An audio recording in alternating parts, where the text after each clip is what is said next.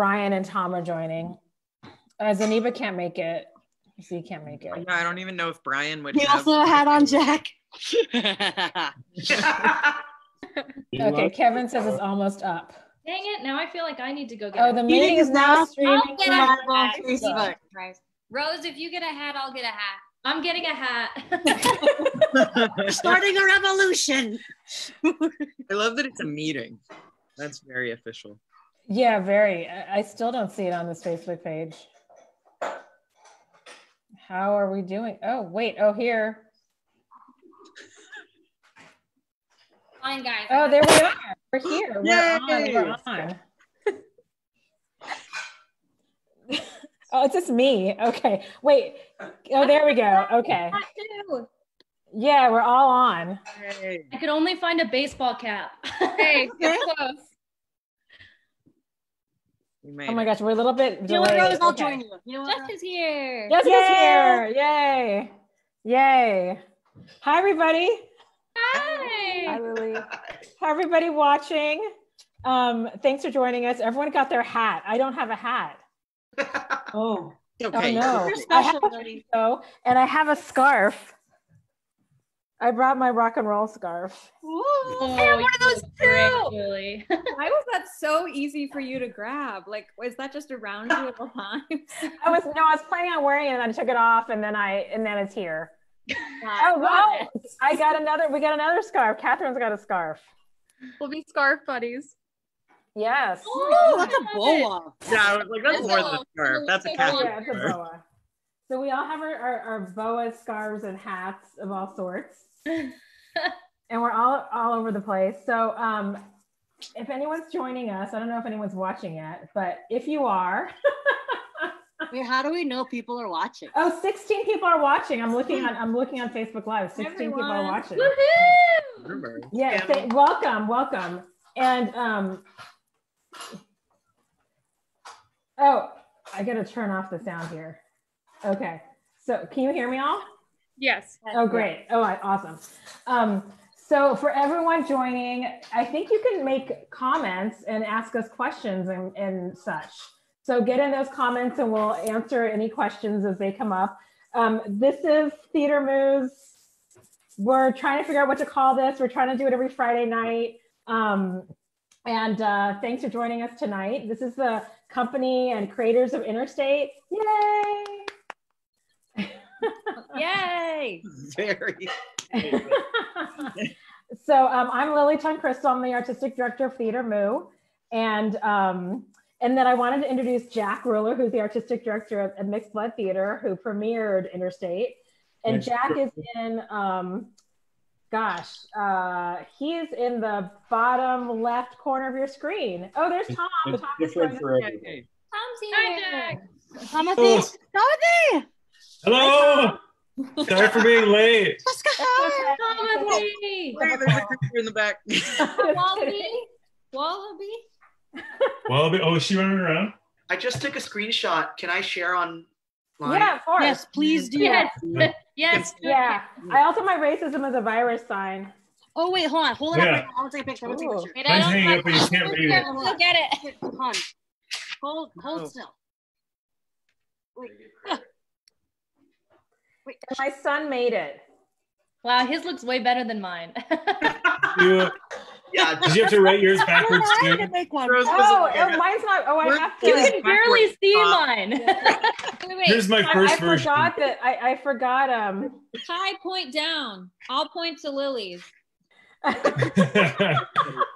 Mine's backwards. I see. Anyway, if you all don't know, there's a movement going on Facebook and Instagram and all that good social media stuff of trying to stop racism, this coronavirus. So all the API people in the house and our allies are fighting the fight to stop racism against Asian Americans in America. We have other fights to fight. Yeah. Anyway. Ooh, Timothy. Yes. Did you Nice. print Yes. that or write that? What was that? I printed it on one side and then it was backwards, so that I traced over on the back side of the paper. It's only backwards to you. I see it right. Oh, Yeah, do you so see you mine know, right the too? Oh. one, Yeah, I do. it's fine. Is this cool. right Mine side? right? Right way. Yeah, Cool. they're all Mine backwards. right. Thank you. Hey, wait, You're all guys, right. there's a It new looks question. right to us. Oh, great. Awesome. It Okay, was like, great. calm down. So Yours with Cole- I time. worked way too hard. Oops. Cole wanted me to say that my son Cole's 10. He's the one that made the sign. It's It's amazing. a very good sign, Cole. Very good. So Cole, they like your sign. Very Wait, good. keep holding it That's up. fine. Wait, keep holding it up. Wait, Oh, everyone hold it up. 1, 2. Oh, we hold him up. Hold it up, Tom. Wait, Hold it wait, up. we're all taking a picture. Got it. Okay. good job. Yay. Brilliant. You guys, there is a new question. Should I read it? Yes. Okay, from Carrie Judd to the whole cast. All right. I saw Interstate twice at Mixed Blood last weekend, and I'm so thankful. Thank you, Carrie. Yeah, Nice, Carrie. Mom. How much of the show is based on actual events that are autobiographical? Melissa, and this is also a question from Melissa and Kit. Who are the artists and people in your lives that inspire you, and who are your musical and poetic muses? So maybe before we, thank you so much, Carrie. You're amazing and we love you. Let's excuse me. Oh my God, I don't have coronavirus. No coughing allowed. I'm coughing a little bit still. Kit and Melissa, can you, for the people who haven't seen the show yet, can you tell us about the musical and what the story is? And then we could ask about how much of it is actual events and autobiographical. Love. What's that? Oh. I think Kit, maybe you're below Kit on the gallery. It's different for everybody. Sure. So Interstate is a semi-autobiographical musical that follows Dash, played by Kai, which I think is over here. Yeah, Kai. Who goes on the road, he's a trans spoken word artist who goes on the road with Adrian, lesbian singer-songwriter. And they're going on the road as the band Queer Malady on their first cross-country tour. And their music inspires Henry, a 16-year-old trans kid from Kentucky, played by Sushma somewhere, who's going through, I guess figuring out his own gender identity. And he goes on a quest in Act 2 to see his heroes in person. So that's what the show's about. Cool. And, actually, let's talk about that question from Carrie. But before that, we should probably introduce everybody. I think everyone can see on Facebook Live who everyone is. So Melissa and Kit, because the names are there. Melissa and Kit are the writers, composers. And then Jack is we introduced him, artistic director of Mixed Blood. And Catherine is the production manager there at Mixed Blood. She was in rehearsal with us every day. And then Kai played Dash, and Sushma played Henry, and Rose played Adrian. And, is a lesbian. Just like Melissa. Right. And then Meredith, Tom, and I played various roles in the ensemble. And Jessica is our fearless director.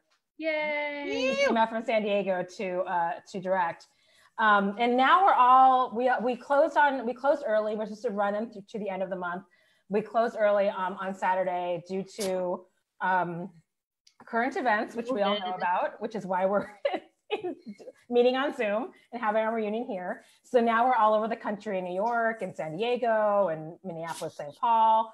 And one of our people is like in a woods, like a cabin up in the woods, and he's not here right now, but hopefully he's okay. Yes, Wi-Fi. I think he's doing okay. Yeah. Funny story, we accidentally broke his toilet when we went to the cabin last weekend. 0% surprised. And No. but it was fixed today, and he Oh, said it's good. even better than it was before. So really, we should be saying you're welcome. Yeah, they went to stay with him up there for a day or two. Did he have only one toilet, or you broke his only toilet? Only one. Oh, And we broke it 10 minutes after we got there. Oh no. So I hope it's okay. I mean, I hope it was okay. All of you there with a broken toilet. You At least you know, won't go through we toilet got a lot paper very closer. quickly. I know, I thought of that, Tom. I thought of that. What did he say? At least they won't go through toilet paper very quickly. Oh no. Nice. But I'm bumped. So anyway, so the first question is, what? And I actually have this question too. What of the show is autobiographical, and what's based on actual events as opposed to fiction? For Kit and Melissa. Let's see. So, a lot of people wanted to play fact or fiction with us after they saw the show. And just to preemptively address it, we can comment on anything in the show except those hands. I can comment on those hands. No! I'll comment on any of it. Awesome. Well, I want to hear it. For those who don't know, those hands is the pornographic portion of the show. Pornographic portion. All right. Quote unquote. It's just the more Look at Jessica. arousing Vividly scene of the show. arousing sex scene. Yes. As the So press tell us about the fact of all of that then. Inquiring minds want to know. Okay, well, I'll just be more general, I guess, because Kit is sensitive about it. But so a lot of the show is just based on us going on the road, and like a lot of issues that we did have on the road, like the fact that while our friendship was imploding, like we also had a lot of pressure just from the community to like, I don't know, to like just exist and to be there and to keep going. So I think that was one of the things that I felt was like what we tried to convey that was really true to that time.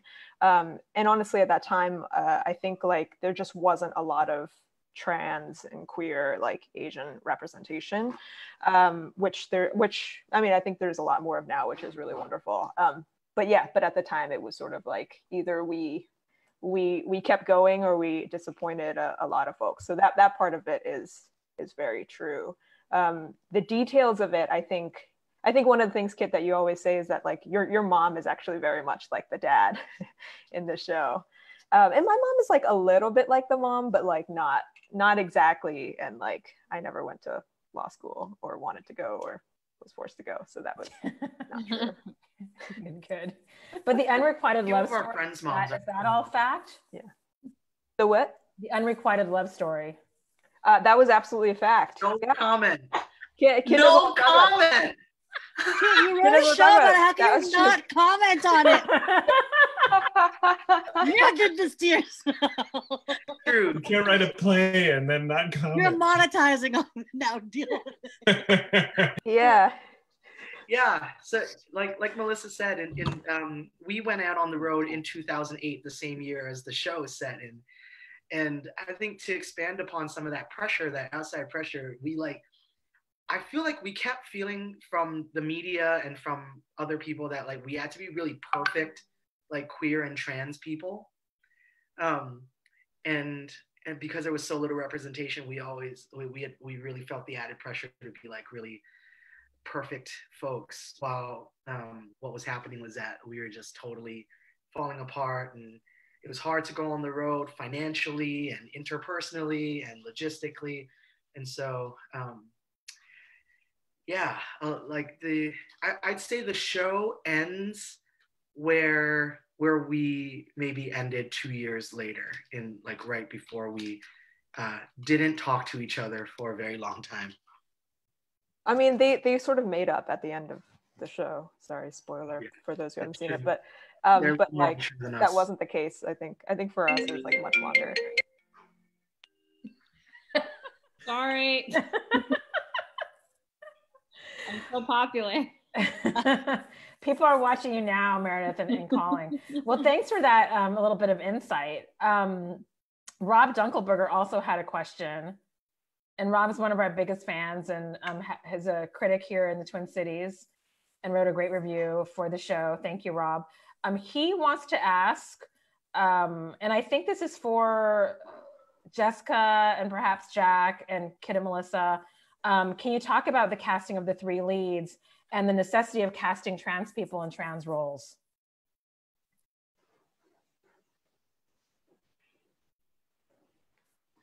Who do you want to answer it? Take it away, Jess. I think maybe Kit and Melissa can talk first, and then I can add on to that. Maybe you guys start with that. Okay, Kit, you go. Yeah. Well, so the show's been in development for about 8 years. And along the way, we have always, we've always wanted to have trans actors and non-binary actors in the trans and non-binary roles. And I'd say that goes across the board for all the shows that we work on together. We tend to write, actually, we only have shows with trans leads. So it's a very important part of our work. And in terms of like finding those folks, I think for us, and in theater in general, we found this when we were trying to make sure we reached everyone in the community when talking about the mixed blood production, is that like, sometimes we have to go the extra mile to reach our communities. Folks don't always feel comfortable going to the theater. Folks don't always have access to the internet. Folks are not, they're not in the places that I think the theater is always usually at. And so when we were doing casting, we also wanted to make sure that we reached as many people as we possibly could, which involves quite a bit of like grassroots outreach for both promotion and for casting. So a lot of like Facebook group posting and trying to activate the phone tree, word of mouth, and just like trying to like see who's out there far and wide. And then I think like the other folks can talk about what the process was like. Maybe Jessica. Yeah. So this is all to say that it's absolutely necessary. It's important to the writers. It was important to us. It was important to Jack that we do what we need to do so that we can cast it the way it should be cast. And we were so fortunate to have such an amazing cast that you see most of them here today. Because it's also with it, in addition, with when it comes to, we're looking for a certain identity. In addition to that, they also need to be a musical theater actor and all the things that go into that, and which is, to be a triple threat anyways is a feat for an actor. So with all of that, at the same time, it's interesting. We've had, I'm sure Kit and Melissa are constantly in these conversations, but especially for this, one might say like, oh, it's so hard. It's like, it's not hard. You just have to put in the work. When you put in the work, we will find the cast, and we did. So it's really no question of we just knew that we need to start earlier. We need to spend more time reaching out, and we did. And I think we came up with, we ended up with a fantastic, not only cast, but a community that was our company of Interstate. And I'm just so thankful for everyone, not only for their time and their talent, but just for giving so much of their talent, but also their personally to this production. Yeah, thank you.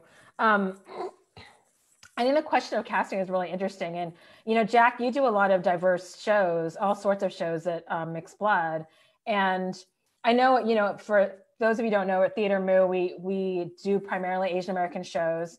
And it's really important for us to, if the cast calls for Asian American characters, that we cast those people with, cast those roles with Asian American people. And Jack, being that you do all sorts of types of shows of all different kinds of demographics, like, is that something that's something that's really important to you too, right? As the artistic director. Mixed Blood tries to live at this intersection of authenticity and virtuosity. So we get the actor for whom the role is written, and that person is also going to be at the top of their game. So as we went into this, Kit and Melissa had done this national search that led us to Sushma, which was a super blessing. And then as we sat down for auditions on the first day, Kai was the very first audition. And we were like, oh, this show's going to be a piece of cake to audition. And yet, the last contract we signed was the day before rehearsals began. Meredith, the white woman. There are very little of us. No one is looking for us. No one wants us either. So it's all very hard for us right now.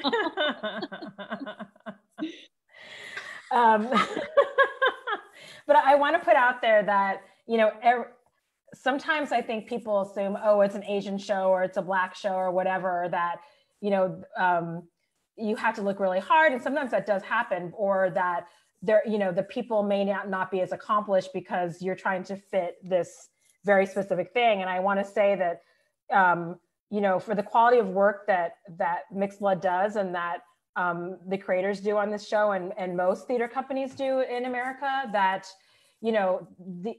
all the people that were in this show, are bona fide, really experienced artists in their own right, and that they were right to be on that stage, and they earned their place on that stage. So I don't want to make it sound like we need to sacrifice something to have diverse work in American theater.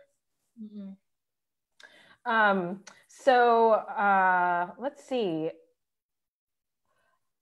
Carrie also had the question of, who are the artists and people in your lives that inspire you? Musical and poetic muses. I think that's also for Melissa and Kit. Yeah, we can answer that, but then we can toss it out to everyone else too. Yeah. Because I feel like every person's contribution to the show carries a lot with them. Let's see. I'm embarrassed to probably say my artistic influences and joys, but I really love Disney. I love Moana, and I love Coco, and I love Princess and the Frog, and a lot of the ones I grew up with as well. It's like you started with the ones that was like a couple of years ago. So recent, but yeah. And I like the ones I grew up with too, but it's probably because I'm rewatching a lot of them, which is why they're on the top of my mind right now.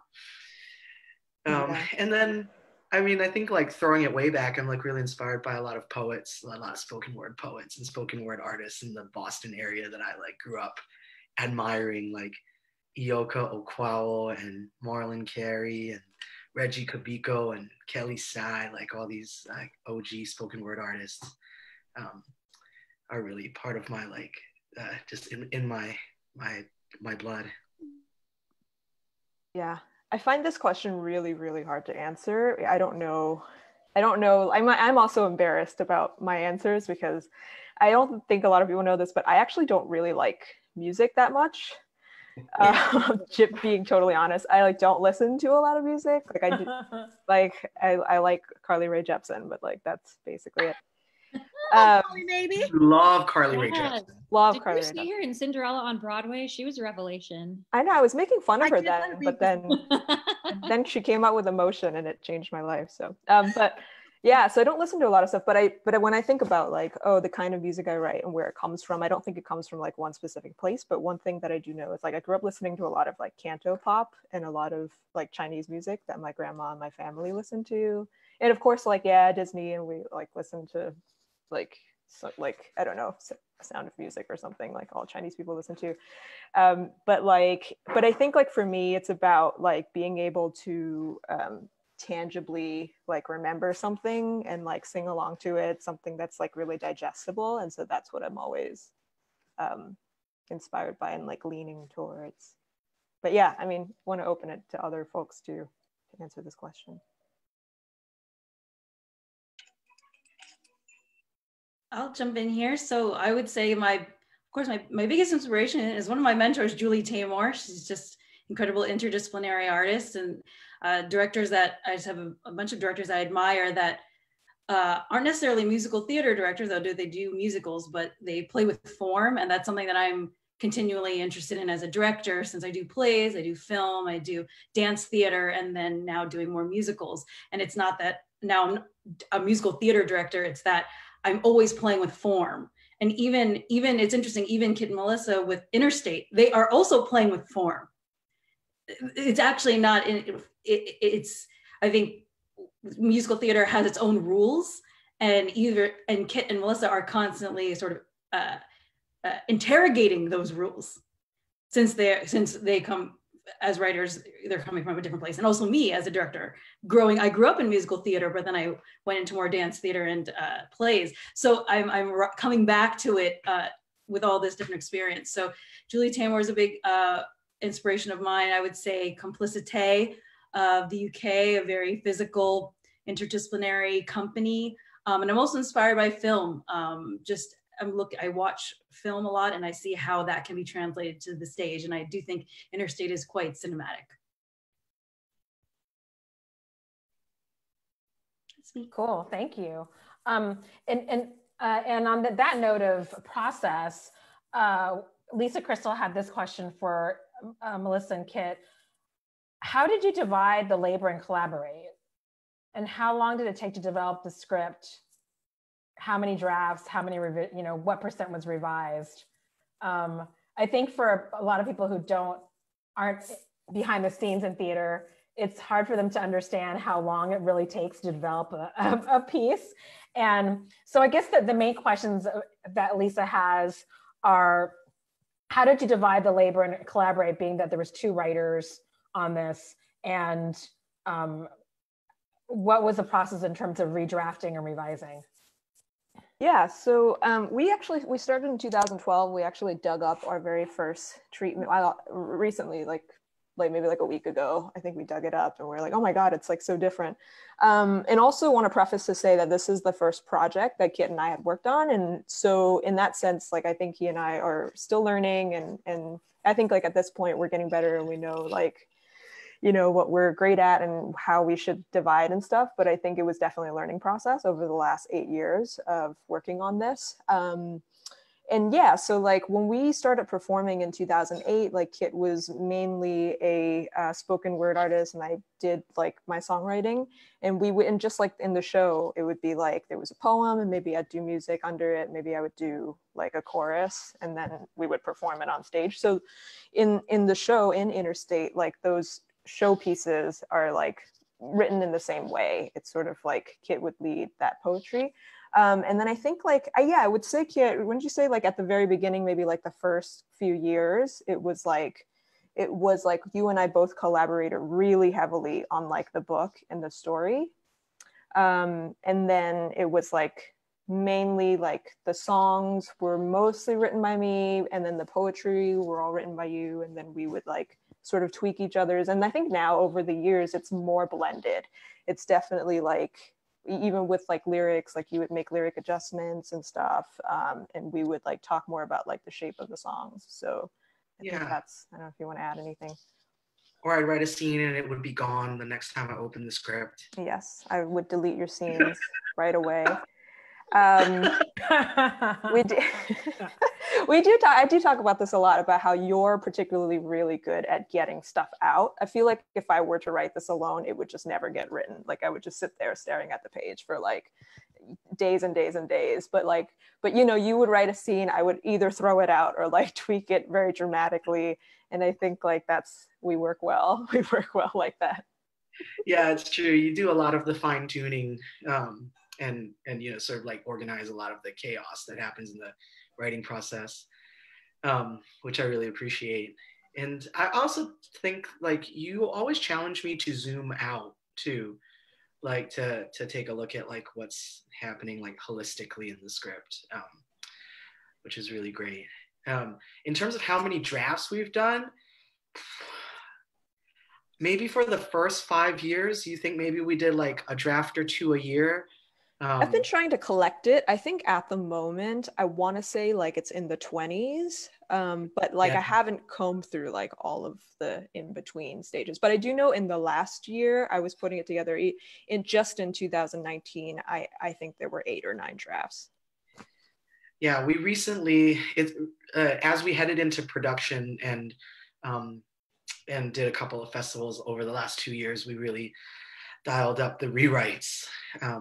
and spent a lot of time at residencies working on new drafts. Awesome, thank you. And Jessica, how much were you involved in sort of shaping once you came on? I think it was this past year or two, right? Mm-hmm. Yeah, just 1 year. It's been about a year. Although it feels like longer because we just are so close, the three of us. But yeah, Yes. I would say that very involved and offering questions, just sort of musings on thoughts about what ifs, and also offering, thinking about the production and what I think what they're trying to do and what I know I can do in space or on stage and with design. Or so that was really, they were just so receptive to that, and I really appreciate that I was there. They were there to, truly hear what my point of view is. But also we were able to just sort of break things, just kind of dig in together. And I really, that's the fun part for me. That's, when people ask me, what kind of playwrights do you like? And I say, living ones. Because it's great to just collaborate and just be in the room with them and just dig in all together. And so, yeah, very, very, very involved. And then, then when the new draft comes, it's like a new baby, and I love it. Brave rewrites that they've done over the year. Yeah, and the rewrite, thank you, Jessica. And the rewrites were coming, throughout the rehearsal process until opening night. And that's really exciting to be part of a new work that's living and breathing and constantly changing. And to get the question for the performers, Rob Dunkelberger also had a question. Can the 6 performers tell us briefly their favorite moment from the show or even from their experience putting the show together? I'll go. I saw the question and I was like, I gotta think on that. But I think for me, the most valuable thing and something I kind of almost took for granted during the process was being in such an inclusive space with such knowledgeable artists and people who were so open-minded. Like, I was filling out a form the other day for some submission and I was like, wait, they're not asking for my pronouns. And I was like taken aback by that. So I think just that across the board was something I'll really cherish and hope to bring into the rest of my projects I'm ever involved with. And then, yeah. What do you guys think? Anyone else? Favorite moments or salient aspects of the rehearsal process that really moved you or affected you? My favorite moment of the performance process was being positive that Rose Van Dyne had fallen off the stage for a full 30 seconds. I don't know how to follow intimacy choreography, I guess. Kai kissed me probably 3 seconds earlier than he was supposed to, and I was completely taken aback, literally, and stepped backwards probably 6 steps.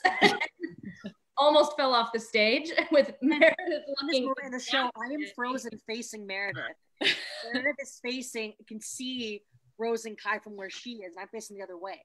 So we're frozen, and then I just see Meredith's eye just go like, freak out a little bit, and I was like, because I'm like holding her arm, and I was like, oh, like, did I hurt her? Like, am I about to drop her? Is she just really in the moment right now? Like, she was really so I was like, is she okay?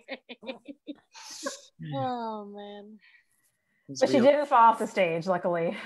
No. And Melissa told me later though that they both like grabbed each other.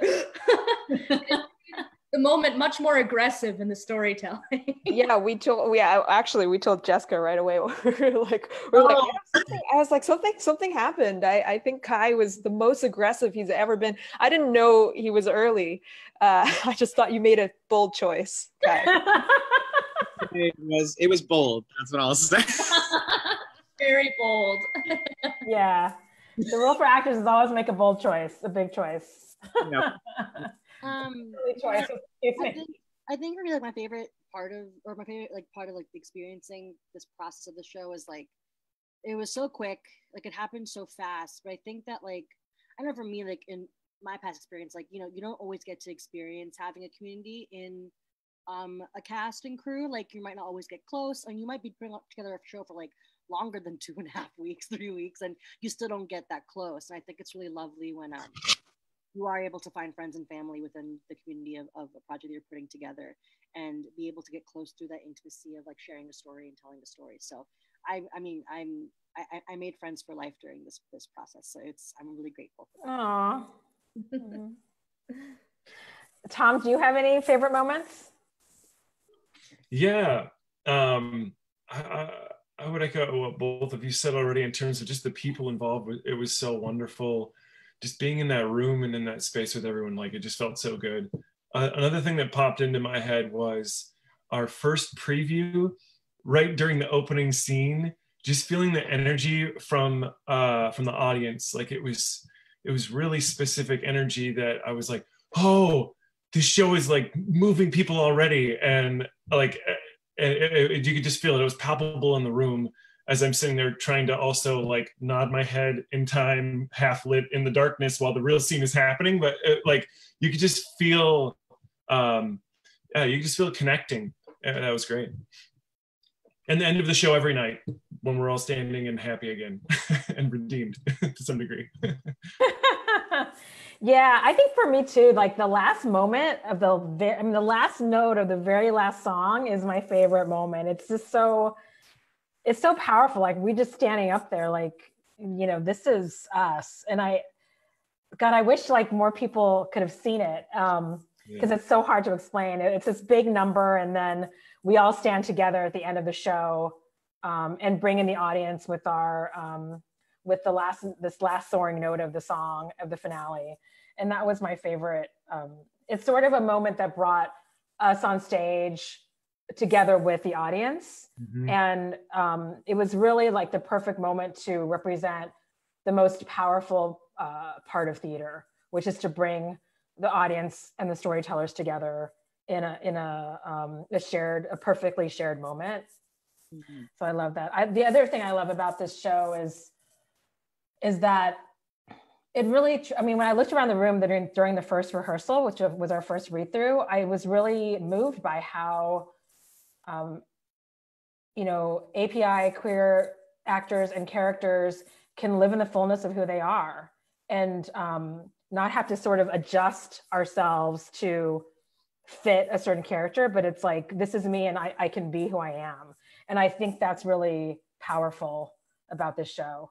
And that's why so many people are moved by it. Because really I felt like every night, it's hard for us to know, for all of you out there who don't do theater, it's hard for us to know as actors, like how the work is coming across because we're in it and we can't watch it. But it was really powerful to come off stage and talk to people who had seen it. And so many people were moved and touched and just like their lives were changed. It felt like their lives were changed because of the work. And that's why we do theater. And Catherine, I know you weren't in the cast, but you were our production manager. So you managed all aspects of the design and other, like Catherine kept us afloat in so many ways. Do you have and she was also Sushma's understudy for the choreo call. The dance call, yes. Yes. We have a dance call before every show so that there's a lift in one of the numbers. And so that the actors can, which we all lift Meredith, the ensemble lifts Meredith. So we practice that before the show every night. And Catherine played Sushma because Sushma sings the main part of the lead part of the song. So Catherine, what was your favorite part of this whole process or the show? Was it understanding Sushma? I mean, that was glorious. I mean, those words come so fast. I props to you, Sushma, because I never got those down. I did it at least 10 times and I still can't get it down to this day. No, I think the beauty of it was finally having an audience react in the room, because I think it was a a wild process of getting everything together. And once we had everyone kind of in the room to create and have an audience react, it was really exciting. And I think at the last performance, I was sitting in the audience and I saw a few very close friends and people I know from the theater community locally be very touched by it and react in a strong way. And that was very heartwarming. And there was this member that we've had for like 20 years, and they said this is one of the best pieces and maybe the best one that I've seen here at Mixed Blood. I wish you weren't closing. So it was a beautiful process. And I think to hear the laughter at different moments, you're like, oh yeah, I was laughing at this moment. It's really good to have the audience energy in there for sure. It brought a great vibe to it. Awesome. And Rose, did you share what your favorite moment was? You haven't yet, right? No, I haven't yet. I know that so much of Interstate is rooted in the idea of identity in many different forms. And for me personally, the identity of being an Asian actor is something that's very new to me, oddly enough. And I've talked about this with other members of the cast as well, but being half Asian or mixed is a very interesting experience, especially in an educational setting, because everyone has a different opinion about what that means of who you are and how you should move forward in this world as a theater artist. And especially when most of your professors, at least in my experience, were white, it's kind of hard to know how much to take their advice. So I got a lot of advice of, oh, well, you're ethnically ambiguous, so you should play these races, but you should never play Asian because you're not Asian enough to look like those roles. And so the idea of being a fully formed Asian actor is very new to me. And so I really enjoyed being in an environment where that was a given. And I said I was Asian and everyone thought I was Asian too, because I said I was. And so even in that form of identity of race, along with the other things mentioned in the show, of course, for me personally, that was huge. And I loved being a part of that. Awesome.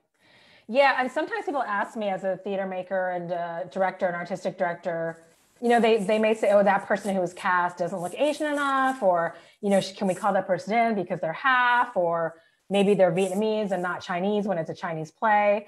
And my response is like, it's not up to me to police the identity that people feel they are. Like, that's a personal choice for every artist and every person. And so it's not, if someone comes in who identifies as Asian and they're half Asian, like, they identify as Asian, they're Asian. Like, it's not up to us to determine someone else's identity. I remember Rose telling me about it, and I'm so glad that Rose, you have harnessed and like owned your Asian identity, because it blows my mind to have anybody, let alone like cisgendered white people, who like tell you like, oh, you can play these races, but it's like, wait, whoa, who are you to say? Or and not as a theater artist, just like even as a person, like how can you tell somebody what they are? Especially like when it's like they're born right, like you're born Korean American, and like you have that is yours, and nobody can take that away from you. You know, it just blows my mind. But, and she cooks a badass Korean lunch. Oh man, yes she does. Kimchi fried rice, baby. Woo! So if there's any doubt about her Koreanness, she proved that she definitely is Korean by the lunch she made for us on Sunday, which is the day after we closed.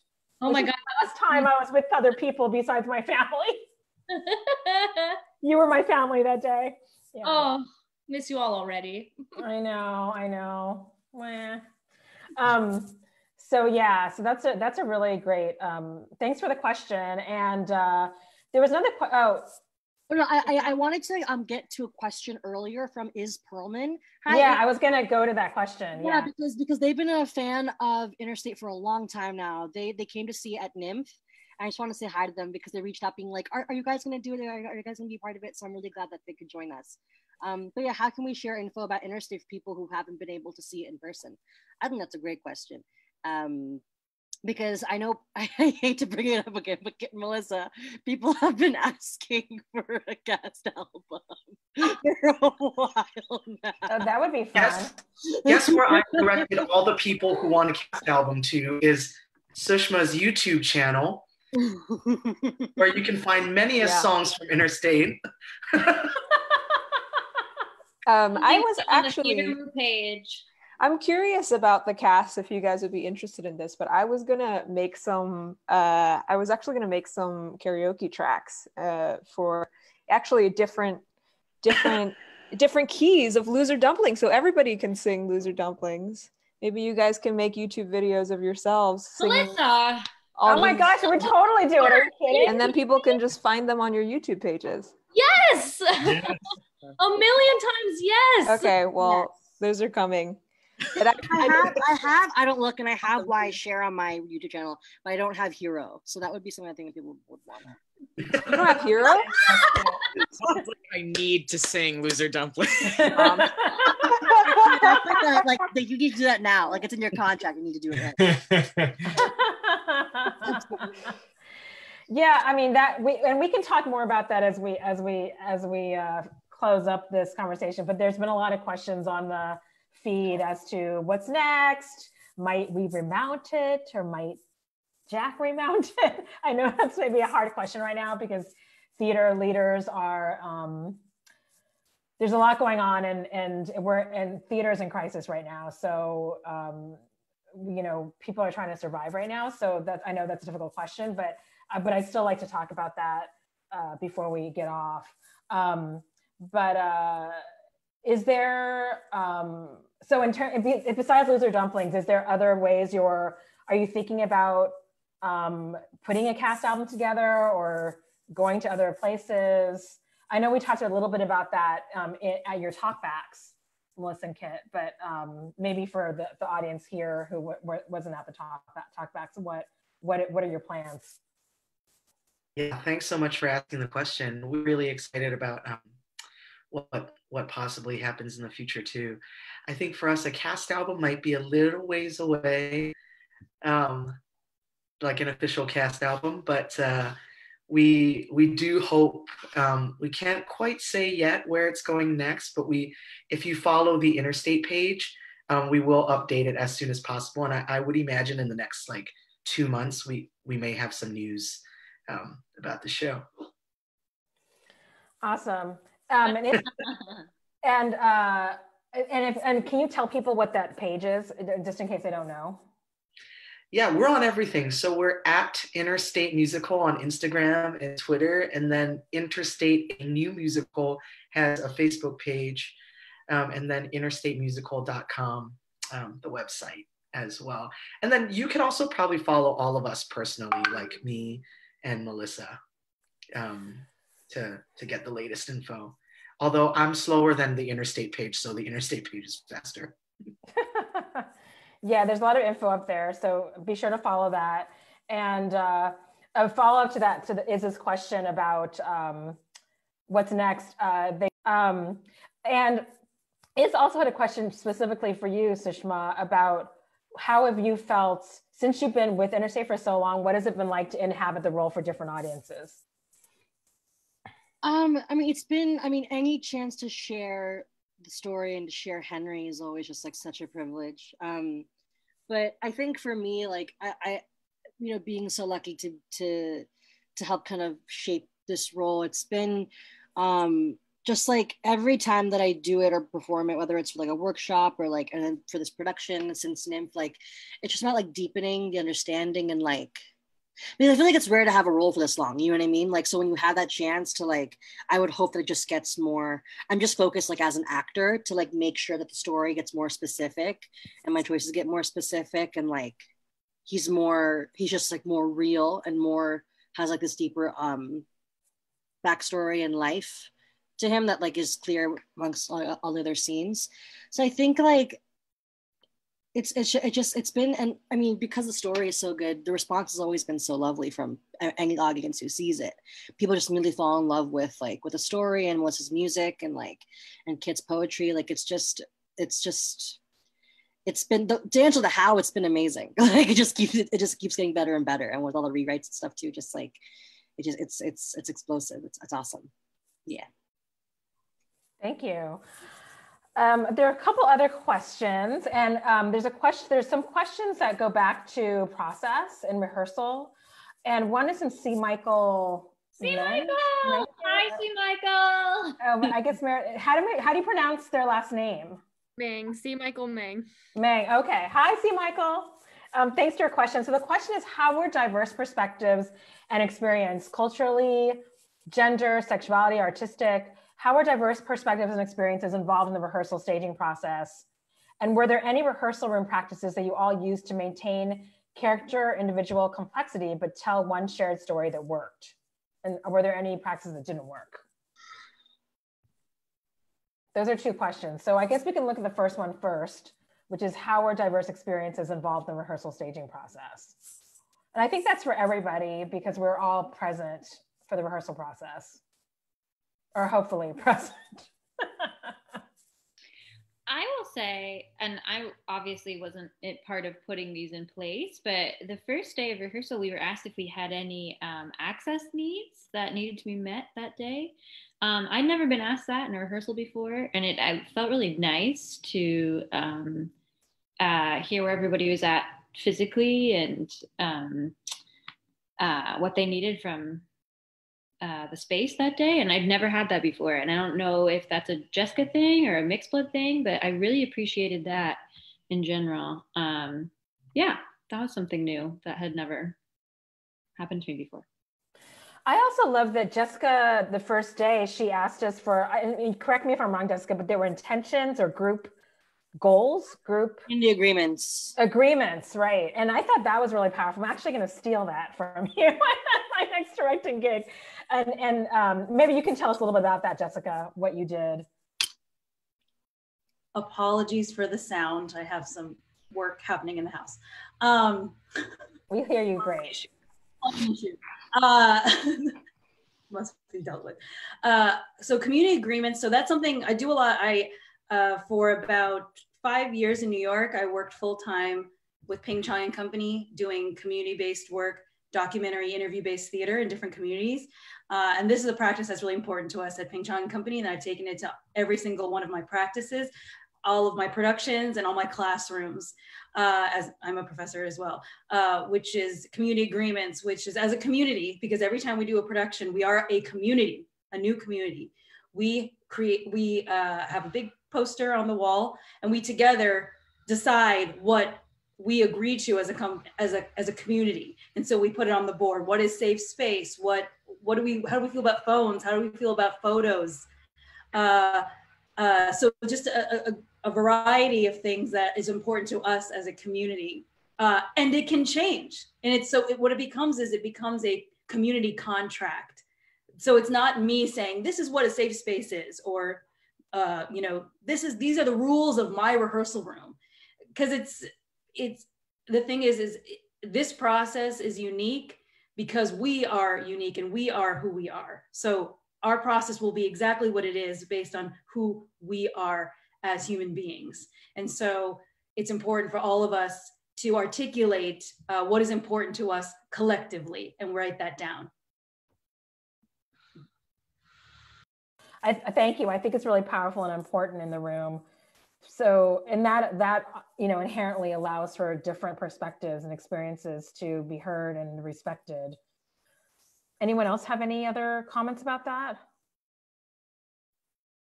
No peanuts. What's that? There were no peanuts. Oh, there are no peanuts. So one of our company has a severe allergy to peanuts. It's me. I didn't want to. I'll say it. Sushma has a strong peanut allergy, so we did not have any peanuts or cashews. Or cashews. Yeah. So, yes. Thank you all for making that lifestyle change for me. Yeah. Especially you, Kit. Mr. Kit. Why does Kit love peanuts? And Kit, all of us.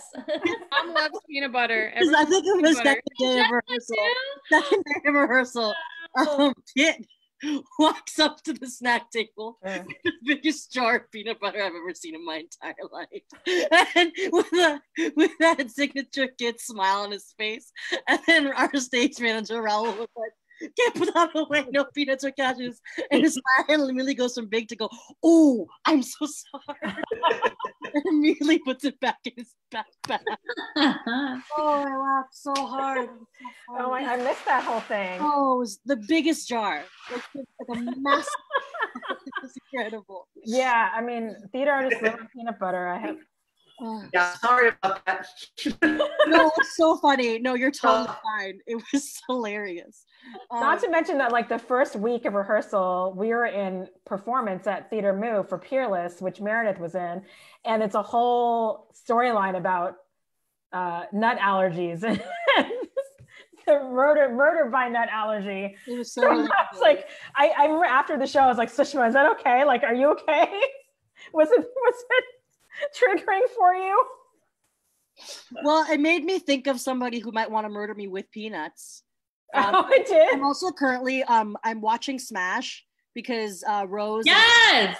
Yes. You're still watching it? Oh my god! You guys, I've started. I've never watched it. I've never seen it. I've never seen it.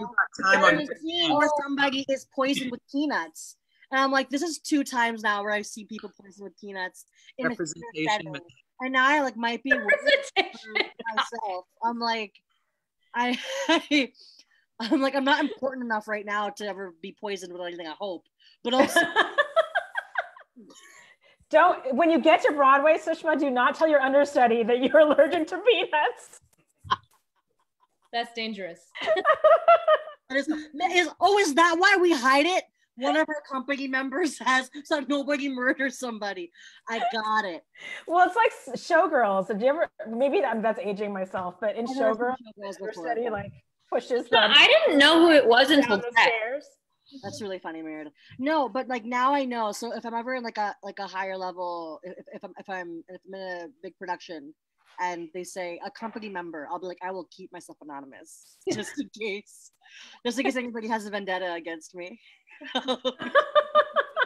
Yeah, maybe you might want to rethink your strategy there. Yeah, I usually just out myself because I feel I just don't because either people will like.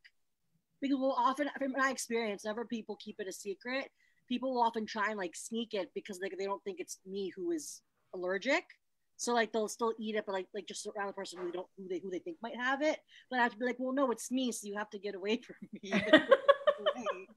So like, yeah. Apparently, I don't look like somebody who would have a peanut allergy. But... Here's my husband with my. Who's my bartender? Everyone say hi to Eric. Hi, Eric. Cheers. Cheers. Cheers. Before we move on, I do want to answer C. Michael's question and like dial it back to the writing too, because for Melissa and I, we are really trying not to shy away from really specific storytelling. And so if in our stories and our worlds, if our characters are like queer and trans and people of color and have different, viewpoints, like we really try to make that a really important part of the story. And so I think when you center that in your storytelling, what happens is that like as part of the process, other people have to meet the work where it's at. And that's something you can't change, like if it's in the book. So I'd say keep writing your specific stories. Mm-hmm. I also want to like commend, or I think Jessica is a great director for this piece because you work so much with collaboration and that's such a big part of your process. And when you're telling intersectional stories, not everybody exists at the same intersections. And so to be open to all the voices in the room is really, I think that brought a lot of great work to the process.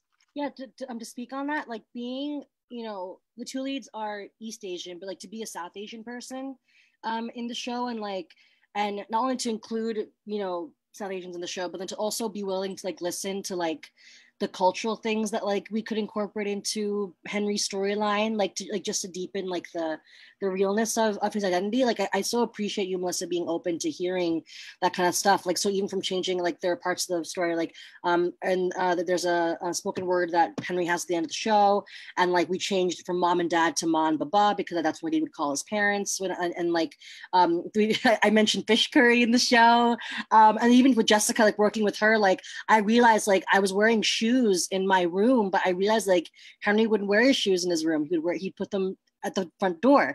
So like to have them be open to like hearing my experiences as like my personal South Asian experience and to incorporate it with Henry's, it means everything that you would be willing to listen and trust my experience with that. So I appreciate you doing that. Yeah, I really felt like, sorry, Jessica, were you gonna say something? I just want to add, to tie this into an earlier question, which is that one of the first things I said in the first day of rehearsal is that this is going to be fun and it's going to be efficient. I want to add, with everything that we're saying right now, is that it was also an honest room. Honest with each other, the writers being honest with me, honest to the people and the identities and the human beings that are written, and then also actors and me and actors with the writers being honest with each other about questions or what's working, what's not working, or curiosity. So I just truly believe that is so essential. And I think a lot of artists are afraid of it, especially when there's a power structure in the rehearsal room. Like, do I say what, when? I'm not sure. And even for me, I think even to the very last moment, even to the final few minutes of tech, we're all being very honest with each other about what we're able to do and what we can accomplish and what's next. So I just want to throw in that with all of this, you can feel that it was an honest room. Yes, it definitely was that. And I really appreciate that from you, Jessica, and also Melissa and Kit for making that space, that safe space for all of us. Because I really felt like we all could, from the get-go, from the first read through, that we all could come in and say, oh, I think at least for me and the mom, because sometimes those parent characters and shows, not this specific show, but shows in general can become stereotypical or one-sided, and you were also open to come in the room and say, well, the actions of the mom, even though they're problematic, they all come from a place of love. And I felt like you all really heard that defense of the character. And I once worked with a director who said, the job of the director is to defend the play and the job of the actor is to defend the character. And you all were very open for each of us as individual performers to defend our characters and to, give you feedback about what was present for us about each of those characters that we embodied. So I really appreciate that.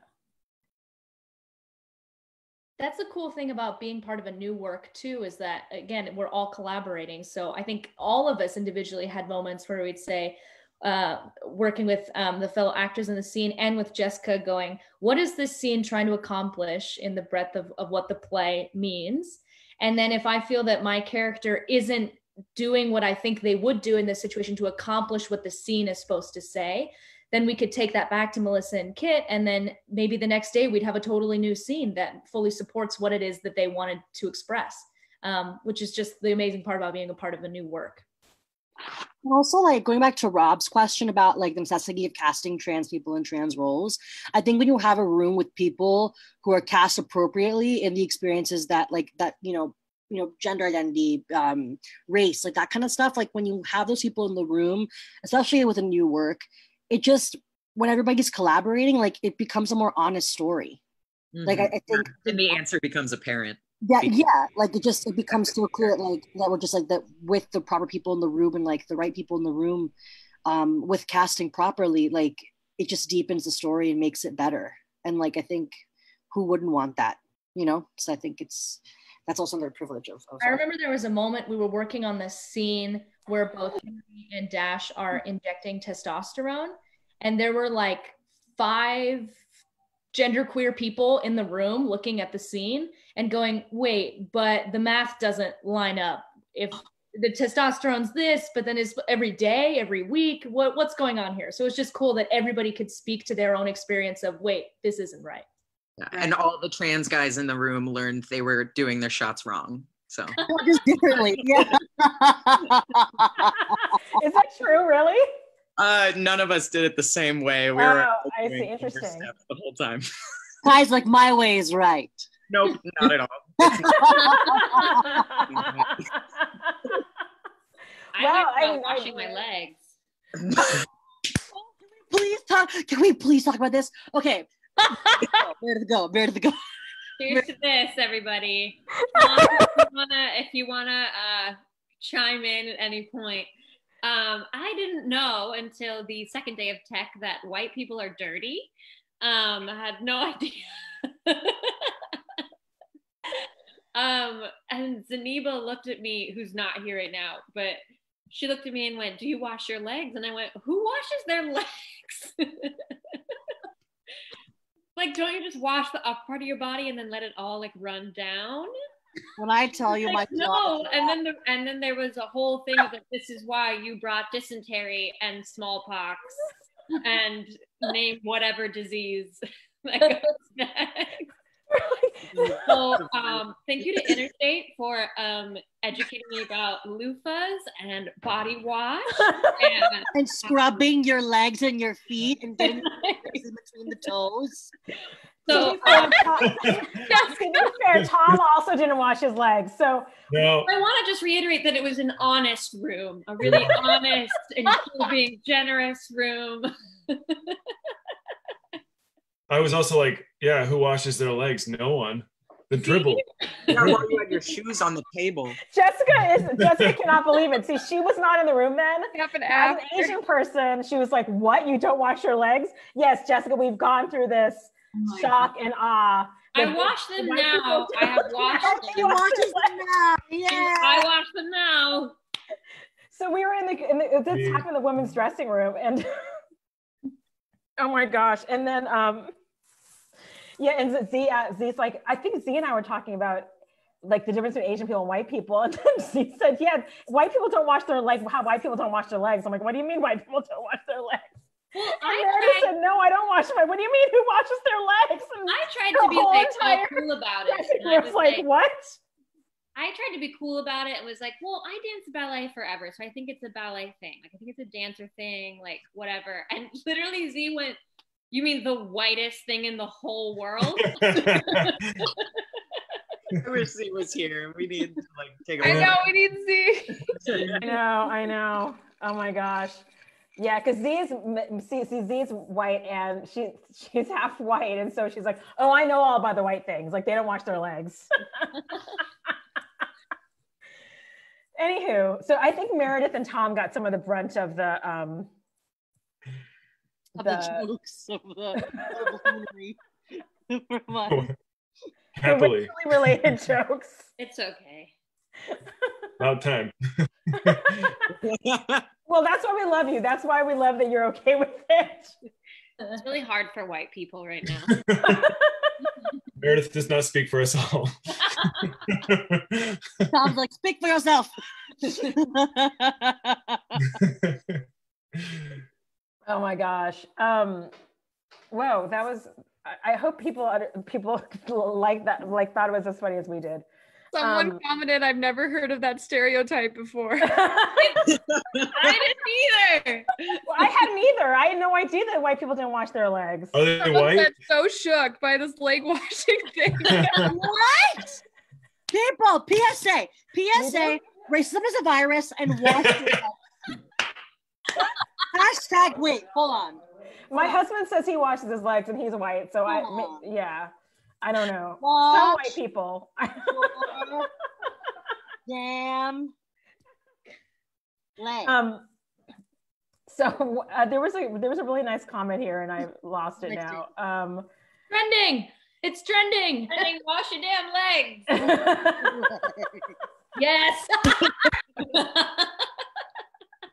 Oh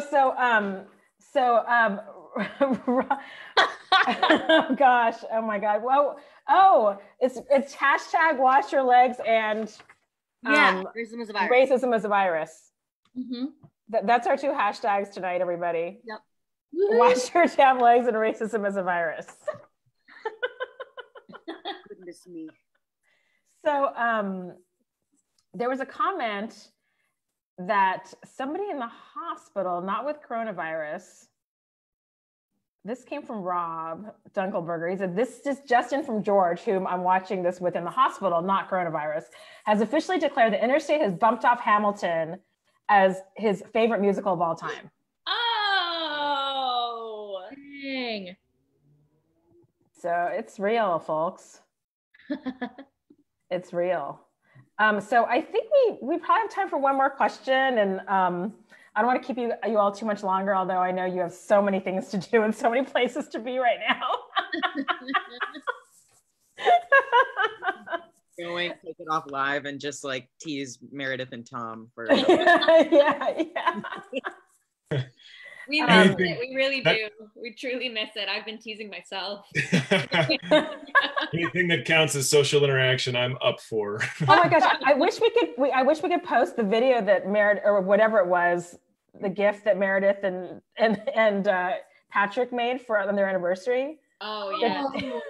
We spent our anniversary washing our feet up to our knees. So I guess that means in calves, your feet don't go up to your knees. We spent our anniversary doing that with exfoliating body wash. That was a lot. Felt great. They sent us a video saying white people wash. This is what we're doing on our anniversary. White people washing our legs. We were gonna go have like a steak dinner, but COVID. So. Oh no. Oh no. So you stayed home and washed your legs instead. Honestly, it might have been better. It felt great. Good. You mean staying in or washing your legs? Both of those things. Okay. So we have a question from Katie Kavang, and it goes back to Katie Kavang, shout out to her. She's a wonderful playwright herself and is a Mu artist and part of our artistic advisory committee.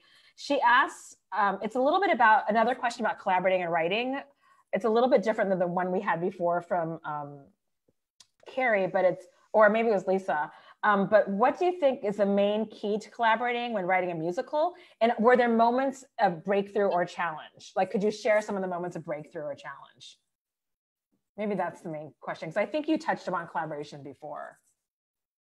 I feel like recently, Kit, we've been asking Jessica to break ties.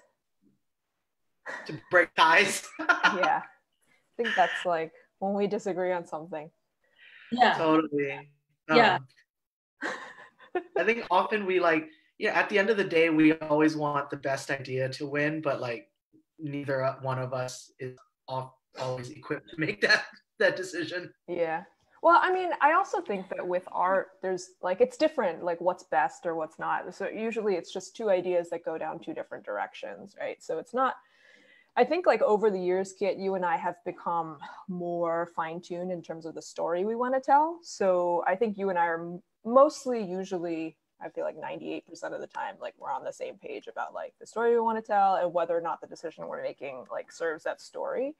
Totally. You're like versus mind-melting a lot lately. Right. Like versus thinking of it like the best idea or not, but like just more like the one that serves the story. But then sometimes we do get stuck on something. So we'll have a tiebreaker with Jessica. For sure. I often think like in terms of like collaborating and writing a musical, like, you know, it's maybe one person writing the musical or two people or three, maybe at most when it's like that kind of team. But like we did not write this musical ourselves. Like Jessica and we have a dramaturg, Natasha Sinha, who has been with us for the last 2 years, have been really guiding the process. And I don't know if you have anything to say about that kind of collaboration, Jessica. Yeah, and it's interesting when ideas are posed to me, it's not the first thing that comes to mind. It's not even like, do I like it or is that interesting? I start to track it. So if we change this, what does that mean and how does it affect things? What's the ripple effect of that change? And does that serve the larger story that we want to tell? So so a lot of the times when they pose it to me, it's like it takes like a minute. It takes a little bit of time for me to just see how, or I need to actually talk it out loud. Okay, so if we make that change, that means this. Okay. And then sometimes I just want to try something, or they want to try it. We don't want to actually stage it yet. We don't even want to share it with the actors yet. So it has these phases of vetting or testing. First, it's like they're figuring it out, then they talk to me, then sometimes we email or talk to Natasha, and then maybe they try it out and I read it, and then the three of us read it around the table, and then we'll bring in one of the actors and we'll have them read it, and then we make a few more changes, and then we'll send it to the stage manager to do the full print, and then we shared it with the whole cast. And then even then there are changes, and then I get on its feet. So every change has its, there's a ramification, and there's a ripple effect of how, because we don't want some changes we can just say, oh, can you adjust that line here and there? But there's some bigger things that I also want to respect the process and say, we can't just throw this whole new thing. We want to make sure it works, or we want to try it out before we gut it. Was there any conflict ever between, and because I think writing a musical is very different than writing a play, but was there any conflict ever between the music and the book, or the lyrics and the music? Like, I can understand like conflicts if you have two people writing a play and not a musical, but I guess I'm wondering if there's any conflicts between like what you want the music to be, but then it doesn't fit into the book scenes, or vice versa. Because I think writing a musical is very different than writing a play, but was there any conflict ever between the music and the book, or the lyrics and the music? Myself. Like, I can understand like conflicts if you have two people writing. That's weird. I think it's Meredith's, maybe. I don't know. Maybe if Meredith mutes, would that? Was it delayed? We're gonna blame Meredith. No, we're blaming Meredith. Come on, guys. You know what? Wow. All right. I'm sorry. She left? Yeah, she left. Wow. Oh. Out. Got it down. Oh my God, did she really leave? Yeah. She back. really? That was a good She didn't think she shut her computer, and then it just shut off. Oh my gosh, I'm gonna text her. The green window thing went to her, so it sounded like it was delayed on hers. I was confused. Sorry. I'll shut up. Back on mute. Oh, she's back. She's back. Oh God. Back. Is it better? Missed you. I don't know if it was you or not, Meredith. It was just who knows what happened. It was weird. Maybe it was me for all I know. So just to answer your question, Lily, that happens all the time. That's actually why one of the songs that Adrian sings that has been there since 2012 was most recently cut, like in the fall. Like things like that happen all the time. It's like if that just doesn't serve the story, it doesn't matter what a hit song it was. I mean, it was like a song that everybody loved. It was just like a fun song, and Sushma was dancing to it. And like, it's if it doesn't work, it just has to be. So when those conflicts happen, again, just going back to like, does this serve the story that we want to tell? And then that should make the decision for you. A lot of my poetry was cut. Yeah, rightfully so. No one wants to watch a show with too much poetry. I will say, I mean, the cast knows that up until this production, Kiss This Bar Goodbye was at the top of the show. And every time that happened, like I would ask like my friends who'd seen previous workshops of it, and I would be like, oh, do you remember the first song? And they'd be like, oh, it's Hello Open Road. Like they literally, the fact that it started with a poem just made it so that it was like, oh, like the show hasn't started yet. I don't remember a single word of it. And so we moved it, and I feel like people remember it now. Just strong to move it to like the first scene where you see Adrian and Dash. Really strong. The other thing is, this show, because of its like semi-autobiographical nature, it was written really differently than our other shows. So during this writing process, we just like wrote. We just like wrote songs, wrote poems, wrote scenes, wrote the story, and like wrote it down, and then weave that into, then created a larger arc and made a musical out of it.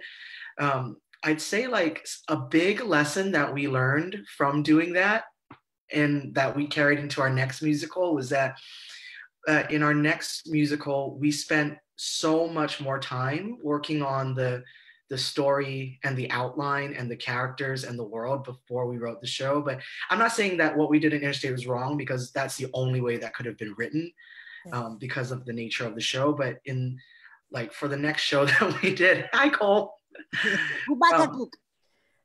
We spent, I'd say, like 6 months in residencies and like fellowship environments working on story before writing a single sentence of the show. Sorry if Cole interrupted. We're sorry. This is my son Cole. Cole. Who drew the sign. Cole. Yay! What an art. Mine is way better than mine. They're saying your sign is better than theirs. So you were saying you did that for 4 months before you wrote a longer. Like, half a year or so of just story building and world building and outlining character sketches. So for those of you who don't know, that change happened. That change occurred in our rehearsal process, right? That Open Road became the first song. That's like the second day, right? What's that? Yeah, like on the second day. Yeah, it was like second or third day. Yeah. Yeah.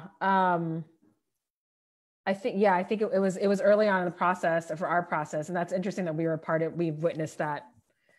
So how long had it been reversed? Like how long had Kiss? Since years. Since the beginning, actually. Kisses Bar Goodbye was always the opening number in 2000. Oh, I see. see. A long poem before that. Like it was a really long poem. It was much longer, and then it was shorter, and then it was blended in with something else. I see. It had many iterations, but it was always the first one. I see. So that was the first. It was the first song for a long time, and then in our rehearsal process, the song that was the third song or the second song became the first song, the opening number. So I lied. There's one more question, and it's from Nick. Through the writing and rehearsal process, what has the process been like choosing which aspects of the trans experience are portrayed in the show?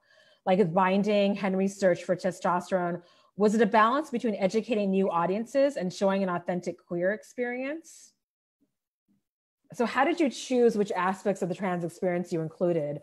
And I think the question is, was it to educate, or was it just part of the story, or trying to show an authentic queer experience? Thanks for your question, Nick. I definitely say that like all the scenes that portray those kind of trans experiences are about story. They're about the journey that the characters go on, and they're about what happens in people's real, like everyday lives.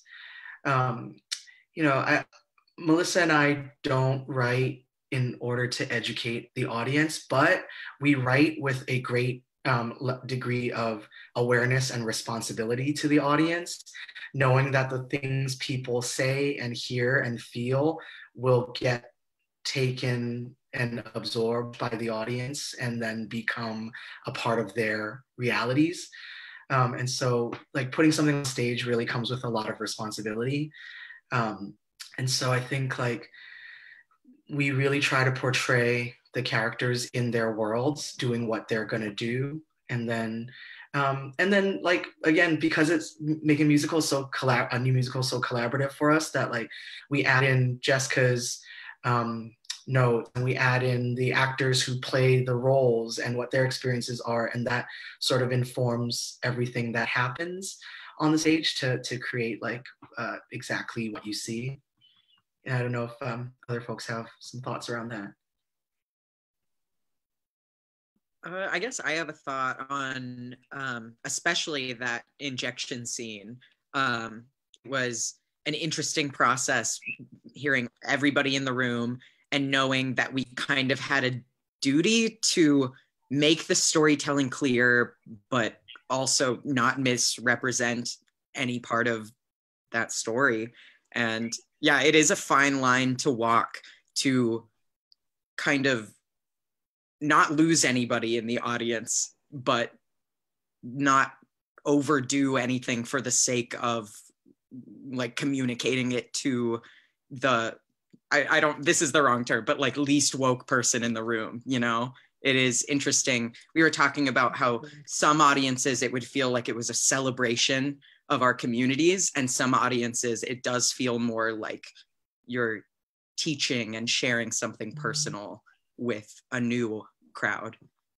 Yeah. Yeah. And I often think in storytelling that the more the text serves the story, the more that those details, the specificities serve the story, then the more inherently it educates anyway. Because by capturing people through the story, they inherently open their hearts and are more empathetic and are more aware of what that story is, as opposed to just, you know, feeding to doing something just for the mere sake of educating. Yeah, we really try to assume that our audience is going to meet the story where it's at, and that they're, you know, like we try to assume that everyone is like intellectually going to be exactly where we are, and have the conversations that need to happen after the show in order to for the show to mean something too. Great. Well, thank you so much to all of you for doing this. It was so great to see you all again. Yeah. And thanks to all of you at home for watching. And in closing out, excuse me, in closing out, are there, again, I don't have coronavirus, I don't think, knock on wood. Oh my gosh.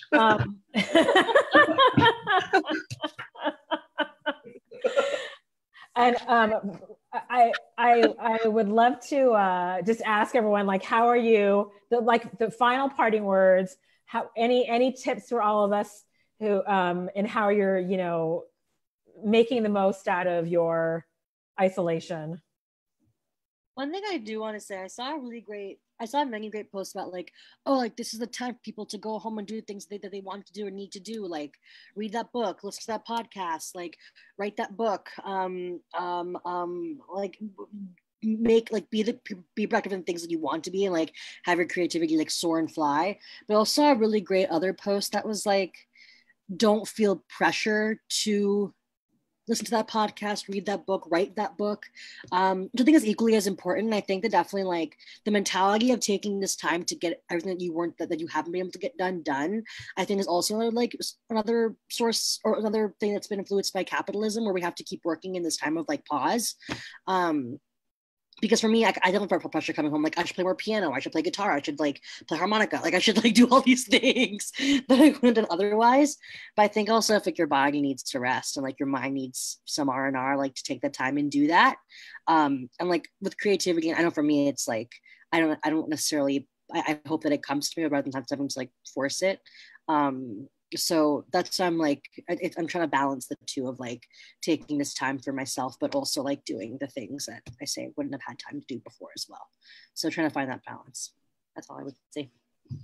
Thanks, Sushma. Yeah. Anyone else have any good tips? Yeah, I would say that very simply, I'm learning to become really good friends with myself.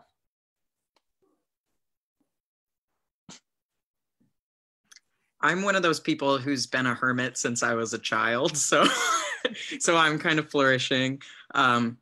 So if anyone needs video game recommendations or has any, please contact me. Well, this may be before your time, Kai, but I've started and almost finished Zelda Ocarina of Time on Nintendo. Time don't you twice. So the first time I tried finishing, I didn't finish because I started a job, and then I was pregnant with my son and not doing anything. So I started it from the beginning because you had to start over again, right? If it's been a long time. I started from the beginning and tried to finish it, and then I had him and didn't finish it. So now I'm thinking it's time to take up the Nintendo 64 again and try to finish Zelda.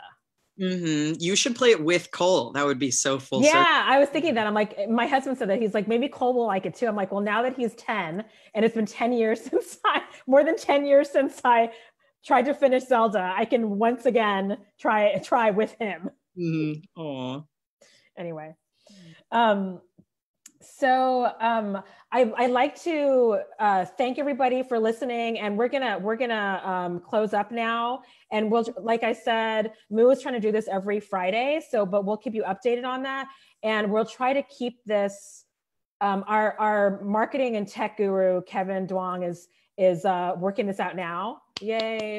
Clapping for Kevin, who's been producing this. He's going to try to see if this can live on our page, so that if you missed any of it, you can go back and listen to it. But I'm gonna log off for now from us. And if we all could stay on Zoom for a second, I'd like to take some photos and the photos of our signs, because I didn't get to do that before. If that'd be cool, and we can say goodbye like separately, that'd be great.